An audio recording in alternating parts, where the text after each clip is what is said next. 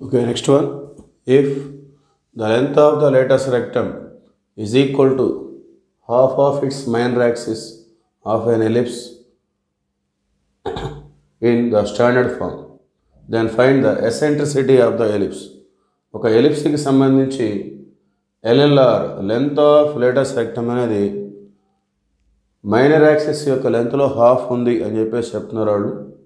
Then the eccentricity is equal to, so ఈ value మనం find out చేసుకోవాలి.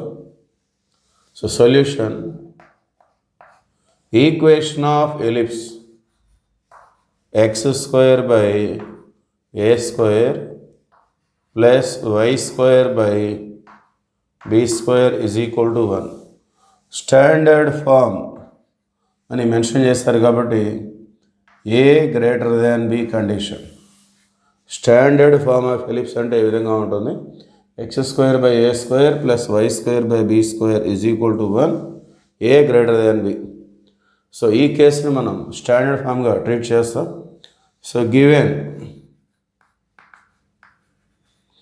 Length of let's rectum LLR. So length of lattice rectum is equal to the half of its minor axis.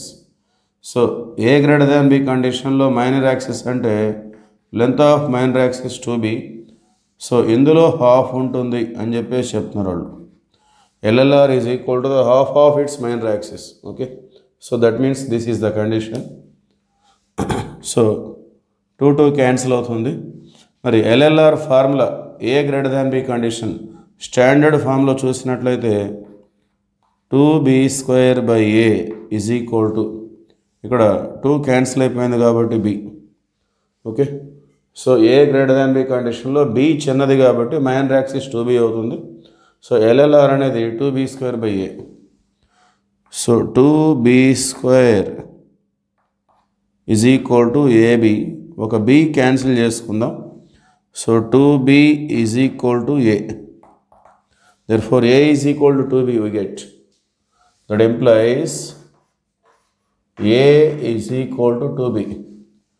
Since eccentricity, so standard form lo unnam manam, standard form lo A ఎక్కువగా ఉంటుంది కాబట్టి A square minus B square by A square.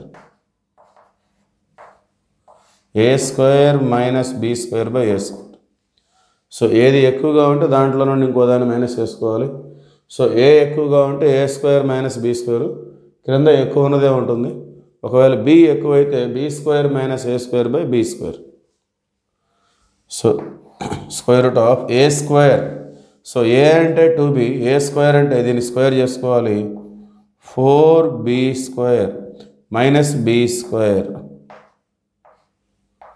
By A square means once again 4B square. 4B స్క్వేర్లో ఒక B square పోతే 3B square by 4B square. So cancel B square and B square. Root of 3/4. So E is equal to square root of 3/4. Finally it is equal to root of 3 by root 4 means it is equal to 2.